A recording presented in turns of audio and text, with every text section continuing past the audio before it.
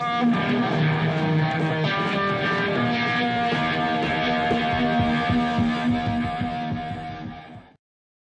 going to experiment with a type of fire called a Swedish Torch.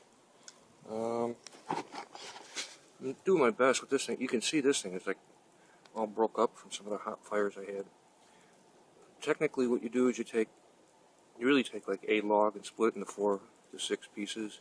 And you start a fire on top, and the fire slowly travels down inside. If you got a little kindling down inside, probably work better. What I did is I cheated. I used some of the fire started logs. I cut a couple pieces, put it up on top. But that'll work, I think.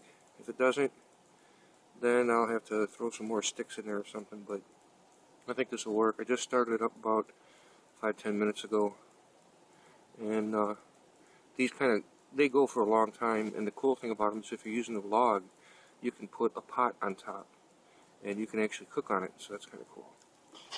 I'll give you a little bit more video in a few minutes, so you can see how much it's burning. What happened was little pieces of that fire starter log dropped down inside, started down there, which is exactly what would happen if I had used just like little sticks and tinder. That would all fall down in there. This part will probably burn a little bit faster. Once the big log gets going, I think it'll be good, but it's slow. You know, it's not like a real fast. It's similar to an upside down fire in a way. But like I said, if you have this done properly up on top, it's rather flat. You can put a pot up there, boil water, cook food, and it supplies you with warmth. I kind of like this. You can see in Home Depot and a couple other stores I've seen, they have these, they look like birch logs, maybe 10 to 14 inches in diameter and probably about like 10 or 12 inches high, and somebody's taken a chainsaw and cut an X and it grooves, and that's kind of cool, because what you can do, you can take that, you can put it in the fireplace, you can put it in a fire pit, put it wherever, and you just start a little fire on top of it, and it'll do the same thing as that, right there. Pretty cool. That's the Swedish Torch, and I rather like it. Oh yeah, that's going good. Normally what you do with a Swedish Torch is you cut the log into 4 to 6 pieces, and then down on the bottom you put a chain or something that holds it together. That, or you can actually take the back end of an axe and drive the pieces down into the ground a little bit, or put a mound of dirt around the bottom to hold the bottom together so it doesn't fall apart. The way this is working for me is this chimmea, whatever you want to call it. I don't know what they call them.